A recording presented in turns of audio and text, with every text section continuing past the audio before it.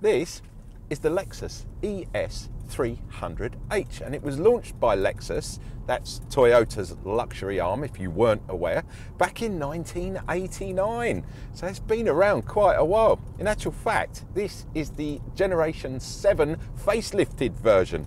So it stood the test of time and it's obviously very, very popular. The car itself, ES, stands for Executive Sedan in America. Over here in Europe or in the UK, we call it an Executive Saloon. And the H at the end stands for hybrid, because this car does have a full fat hybrid attached to it. The car's won awards for its build quality, its comfort, and it's been the best-selling Lexus sedan for the last 15 years in the States. So it's got a lot to live up to here in Europe because it's only recently been introduced into the UK and Europe. We're going to get around it, we're going to have a look at it and see what we think of the latest Lexus ES300H. You're watching me, AJ, on the Player YouTube channel. If you haven't seen what we do before, then feast your eyes for the next minute and a half on our little trailer video. And straight after that, we'll crack on with a review. This is how a car should sound. Listen to this.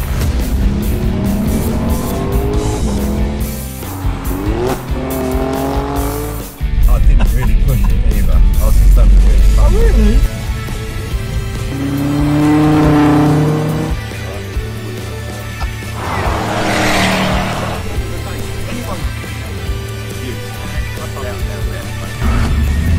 Wheel spin?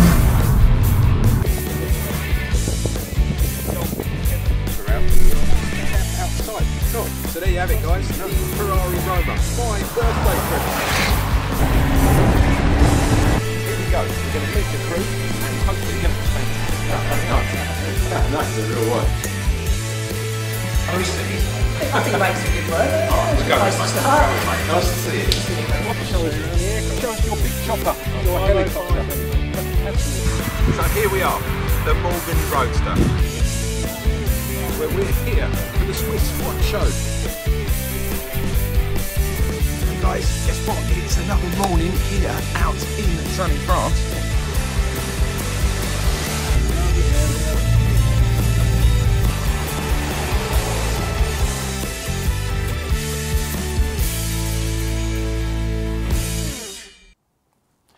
With the Lexus ES300H, you get a choice of 4 different trim levels. Your entry-level car is called the Premium, and that starts at around £40,000 UK. Now, if you want the top of the range, or kitchen sink level as I like to call it, it's called the Takumi, and it will set you back from £56,000 UK. There are 9 different colour choices to choose from, 9 different paint choices, and you've got to admit, this blue is absolutely stunning. Look at it. Special metallics will cost you an extra £250 UK. Just thought I'd mention that. Interior-wise, 4 different choices on your interior, different colourways, different ways, different leathers, things like that. Check with that when you get down to your Lexus showroom to have a test drive, and they'll tell you all about those choices. Entry-level cars, well, entry-level cars come pretty loaded. They start with 18-inch alloys like these black ones here. I think, again, simply beautiful. You get a full set of LEDs at the front here. You've got your running light, you've got your main beam, your side beam, and then you've got your indicator as well, and you've got fog lights on this. And with this car, with the entry-level car, you do get auto dip beam as well. So when you come up behind a car, or a car's coming towards you and you're in full beam, it's going to automatically detect that and shut it down for you. Brilliant, absolutely brilliant. Rain sensing wipers, foldy-in mirrors that heat up in the winter. Brilliant when you're parking or you're going through a car wash. And round at the back here, you get privacy glass all the way round. You get a full set of LEDs at the back. And when it comes to safety, even on the entry-level car, you get a beautiful camera system with a cross-traffic alert built into it. So when you're reversing out of a parking space, or you're simply, you know, reversing around a corner or something like that, it will detect cars coming or pedestrians or anything like that, and actually it can auto brake for you as well. It's got the blind spot monitoring system on here as well, as standard on your entry-level car. You get a brilliant 12.3-inch TFT touchscreen that encompasses all those bits and pieces. I simply love that. And just to top it all, you get one of the most spectacular sound systems in this car. So it's all really stacking up, even on the entry-level ES300H. Right, it's about to rain. It's typical British summertime here in the UK. So let's crack on this pretty quick because otherwise you're going to watch me get very, very wet. Bonnet release catch, enough waffling by the way, down here, just in the driver's footwell. It's a single pull. Don't forget, if you're driving a left-hand drive version of this car, it's going to be in the passenger footwell because they're not going to swap it around. It costs too much money. The actual bonnet release catch is just here, dead centre. If you look at the logo, work your way up, put your finger down inside, you'll feel the little catch in there. Pull it to the left and let the gas struts do the work. Because don't forget guys, this is a Lexus. It's a premium product. It's going to have all the nice little bits like that where you're not having to put the effort in. That's what I like. One engine choice with this car. It's a 2.5 litre 4-cylinder petrol engine. But it's linked up to a hybrid system with 2 motors and a battery, which all combined will give you 215 brake horsepower.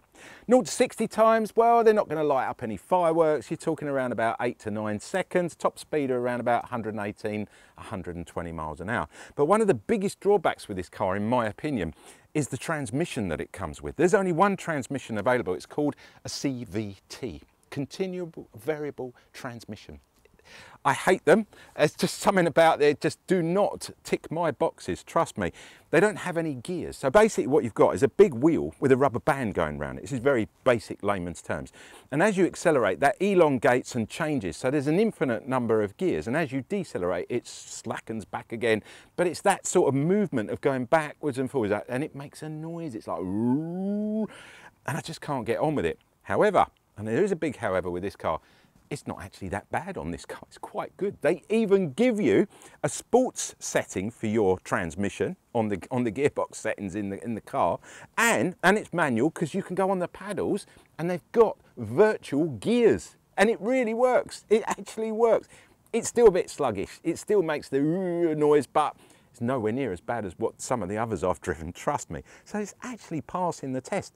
But where it really nails it, this car, where it absolutely zings it out of the planet, is on the fuel economy, because this engine is producing diesel-like miles per gallon. We are talking 48 miles to the gallon plus with a 2.5 litre petrol engine. Simply stunning.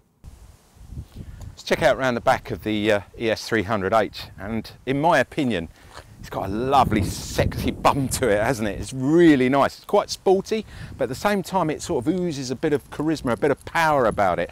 I love this long sweeping rear screen. It's great when you're reversing or if you're manoeuvring the car. Don't forget to get the privacy glass, even with the entry-level car. Got your DAB radio aerial up there on the back, that shark fin that I love. Got some aero going on here as well. You've got the split LED tail lights. You've got your Lexus badge, your ES300 badge. No fakery about it, no big fat exhaust anywhere. It just looks the part. Now, there's no button to actually open the boot, but you get it on your key. You can push like that and hold the button and it will pop open automatically. Really nice inside, very plush, very finished, you know, premium quality yet again. Inside there, 450 litres of boot space. It's pretty big. It's going to take quite a lot. Not as much as some of the competition, but big enough for your everyday needs, for your shopping, to get some suitcases in there. Now, underneath here, you've got a little place you can lift up there. Inside here, you can have a spare wheel with this car. Do me a favour, don't get the rubber solution and the pump. It doesn't work, guys. It's a waste of money. Get yourself a spare wheel in there, be perfect. This car actually comes with a jack, an old-fashioned jack, look at that. So you can jack this car up and change the wheel using a brace. I haven't seen one of these for a long time. I'm loving it. It's proper old school. But as I say, don't bother with the latex and the pump. It's completely useless. So, all in all, looks nice, practical, does the job, doesn't it? Let's check it out in the back for the passengers, see what it's like, whether it's comfortable, what it's like to get in and out. And straight away, I can tell you, if you're looking here, look at the size of this area here. Absolutely incredible for getting baby seats in and out. You know, you've got the rake on the door here. It's going to allow you to turn those in very easily. Also getting elderly or aged people in and out. It's quite a low profile here, easy to swing your legs out and help your mother-in-law out or your father or whatever. Also, I've noticed putting the baby seat in, obviously you've got the ISOFIX points in here.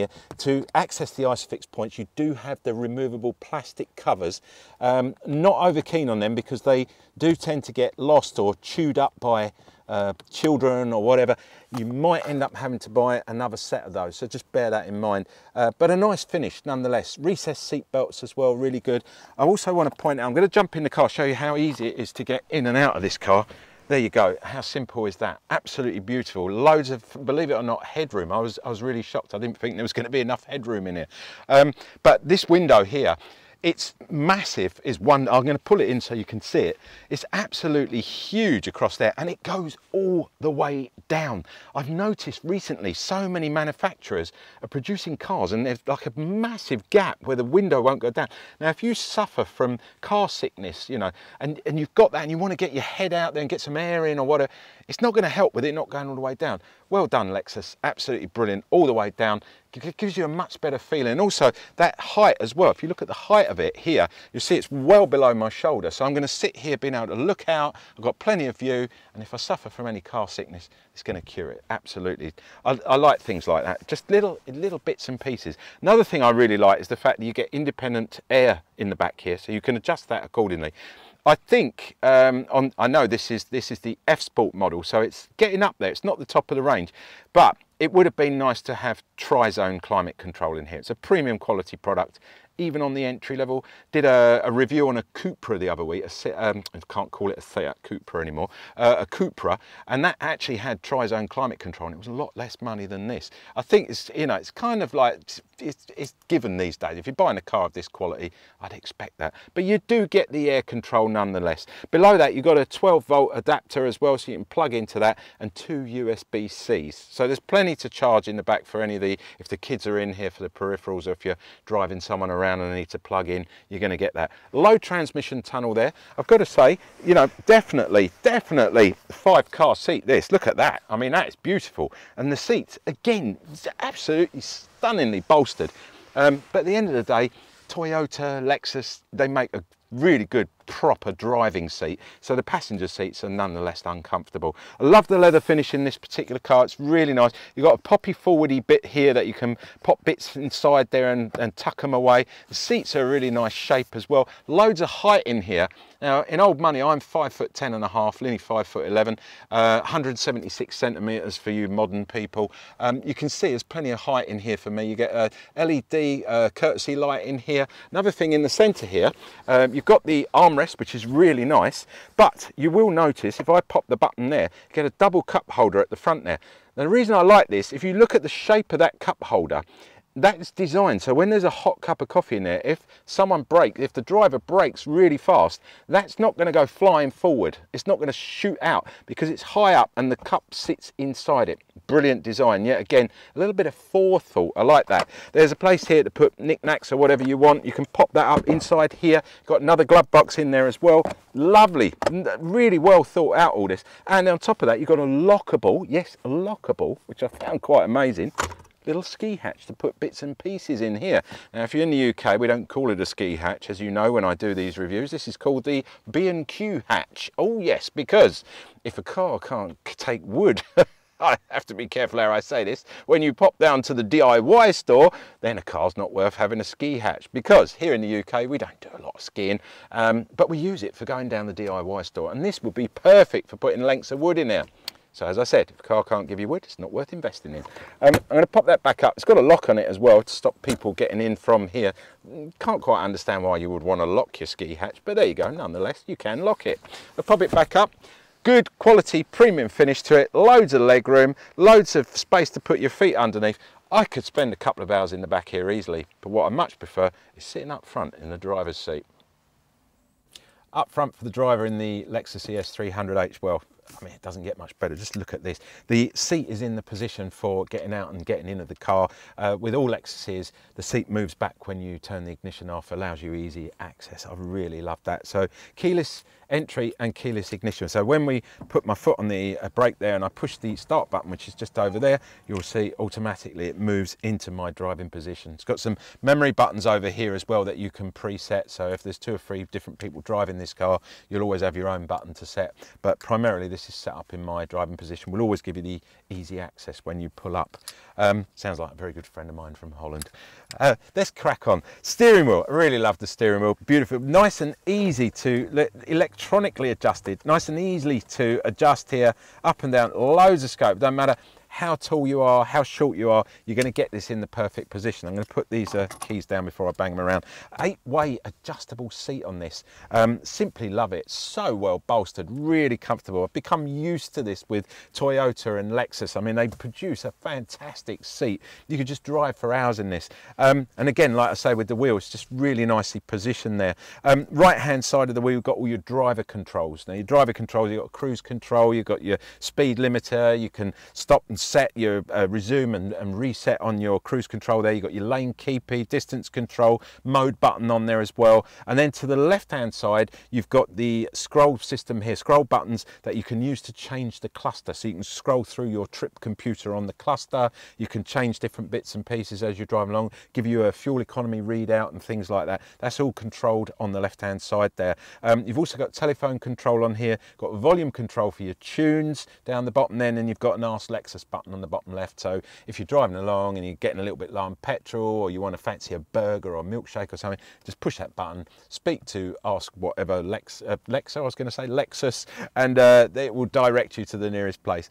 Really handy. I quite like having that. Or it can tune into the radio station of your choice as well, which I found out earlier. 12.3-inch TFT touchscreen that incorporates an analog clock. I love an analog clock. That's so nice. It's really old school. I really like that.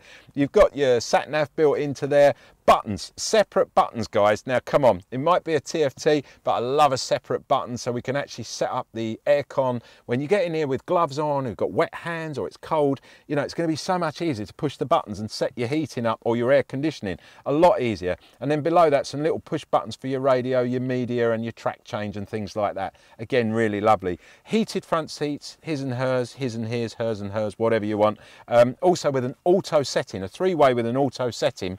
So they will actually sense when they need to come on when it gets a little bit cold around your posterior, so to speak, and they'll automatically come on. You get a heated steering wheel, button in there. That's also on an auto as well, so that'll also sense when it gets a little bit cold and you need your handies warming up. It's perfect. Double cup holder in the centre here, and then just next to that you've got the 2 USB adapters here. You've got a standard USB and a USB-C. You just pull the little flap back like that. Isn't that nice? Look, I'll pull that back and then just everything's like soft touch. It's really nice. You've got a wireless charger here as well. Little bit obtrusive, I think, in the middle there when you actually put a phone on it, but it's there and it's easy to access as well, which is nice. So I like that. Now you've got to see, this is what I call the pièce de la résistance in the front here. The glove box, the central cubby here, really nice. But you'll notice I've opened it. So now if you're the passenger, I mean, it's huge. You get tons in here, and it's got 2 USB-Cs in here and a 12-volt adapter. But if you're the passenger, how do you access that? You're going to have to put your arm over. It's going to be really difficult. No, watch this. Look at that. How nice is that? Look at that. It's 2-way. Oh my God, that's design. That is beautiful design. Whoever designed that at Lexus, I take my hat off to you, sir or madam. Beautiful, absolutely beautiful. It doesn't stop there either. You've got a glove box over here. You push the button, soft open glove box. How nice is that? I've got to do that one more time as well. Beautiful, love it. Decent sized glove box. I mean, setting up here, you've got your mode buttons up here. So you've got different modes, and let's talk about that when we get it out on the road. You've got your traction control button over here. Just everything is geared up for a driver and so nice and easy to get to. There's no flapping around, there's no silly, you know, mucking around with screens to turn the volume up and stuff. The volume's here, you can turn that up. I've got the tunes on. Beautiful sound system in this car. I mentioned even with the entry level, you get this amazing surround sound system in here. I'm loving this car, but I need to get it out on the road and see if it actually drives as good as it feels to sit in, as good as it looks. So let's go do it. Out on the road in the Lexus ES300H, the first thing you're going to notice is how quiet it is. I mean, it's superbly quiet in here. You could almost have a sleep in the back if someone else was driving. It's really nice. The comfort factor in this car as well. You can see why it's won awards for its comfort. It just handles everything so effortlessly. It's incredible. You've got that really lovely soft damper when you want it, and then when you start to accelerate a little bit, things slightly change. You get a good feeling. Believe it or not, I actually love the fact that you've got virtual gears in this car. It is a CVT. I'm not a big lover of the CVT. You know that if you've watched me before. But putting it into the manual and using the paddles in the virtual gears, it can actually be quite a bit of fun. I'm quite shocked. Good all-round peripheral vision, really, really good. Lovely big windshield on this car as well. Great depth as well. You can see straight down the bonnet. Brilliant seat adjustment, I've got to say that. Really comfortable seats. But you're not going to expect anything less from a Toyota Lexus brand, are you? You know that those seats that you get in a Toyota that you get in a Lexus, they're just stunning. These are 8-way electrical seats. And you can just set it up the way you want. They've got auto sensing on your seat heating as well. I really like that. You've got the heated steering wheel as well for in the winter. Get your gloves off, get your hands on the steering wheel, warms your little mitts up. Oh, it's so nice. Another thing I love about this car, it comes standard with blind spot detection on the mirrors. I think that's, you know, essential in today's modern drive. You've got to have these little bits and pieces. Okay, the heated seats and the heated steering wheel, a little bit extra bits, nice bits and pieces, but that's the luxury side of Toyota. That's the Lexus brand coming into its own, where, you know, it sort of engages all those lovely little bits and pieces and gives you those for the money that you're paying for this car. What's it like to drive? It's really nice. What's it like on economy? Well, let's check. Your trip computer can be accessed here on the left-hand side of the steering wheel. Comes up in the center dial there. And if you scroll through, I'm getting the tire pressures are coming up. I'm getting the mileage, the average mileage, and we are currently getting 44.7 miles to the gallon. Now that, in my books, is diesel engine territory. That's way more than petrol engine territory. We're talking like, I'm impressed, guys. You can probably tell. I think that's stunning for a petrol engine, a 2.5 litre petrol engine, 44.7.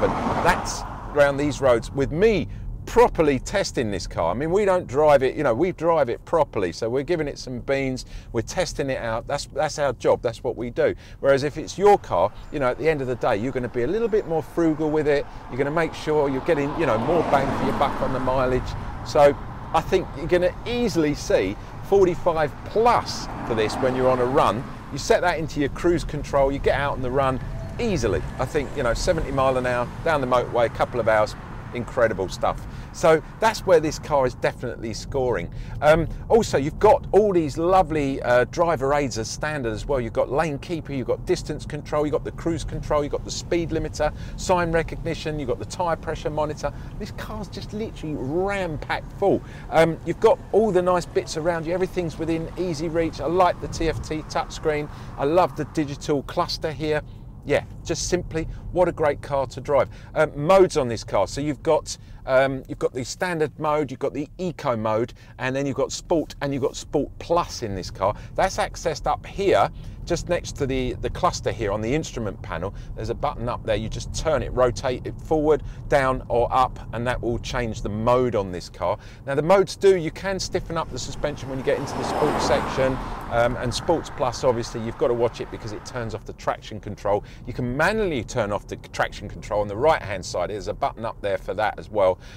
Not that I would ever see any reason why you would want to turn the traction control off, but hey ho, it's there if you need it. Everything's to hand. You've got a lovely climate control in here as well. It's just a super car to drive. And I really cannot fault the Lexus. I was hoping I'd find something wrong with it, but I couldn't.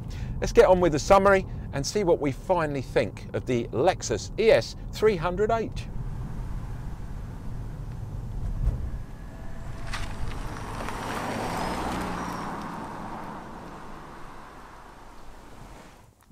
So there you have it, guys, the Lexus ES300H. What a car! I have totally enjoyed test driving this car for the last week, and I suggest, in my honest opinion, get down and give one a test drive. Get down to your local Lexus Toyota showroom and get someone to let you get out in it, get it on the road and make your own opinion of this car, because I think it does tick the boxes in almost every department. But is it for you? at the end of the day, that is down to you. That's a personal choice. One thing I can tell you, with this car, you get a decent warranty as well. You will get Lexus's 3-year or 60,000 mile warranty, whichever comes first. On top of that, you get a 12-year anti-perforation warranty for any rusty bits underneath that might occur. Not that I think there would ever be any rusty bits on a car of this build quality. At the same time, you get 3 years paintwork cover as well. So that will cover that beautiful paintwork. You get full roadside assistance as well from the minute you drive off the forecourt. And don't forget, this has a battery. So there is a 5-year or 60,000 mile warranty on your battery, because it's a hybrid. So you've got a hybrid battery warranty there as well. Also, another thing to mention is if you sell the car within the periods of any of the warranties, you can just transfer it on to the new owner. All nice and simple and easy. In addition, one final thing to say is if you get this car serviced by a main dealer, a main Lexus dealer, you can increase that warranty up to 10 years or 100,000 miles, whichever comes first. Enough said, guys. I think you need to get down and give one a test drive and see if it's for you. Thanks for watching. You've been watching me, AJ, on the Player YouTube channel. Don't forget, like, subscribe and comment. If you've got any questions about the car, or you've got your own experience about this car that you would like to add in for other people watching this review, then put it in the comment box down below and one of us will get back to you, or someone else watching it will comment back to you as well, and we can get a conversation going about the Lexus ES300H. That could be interesting as well.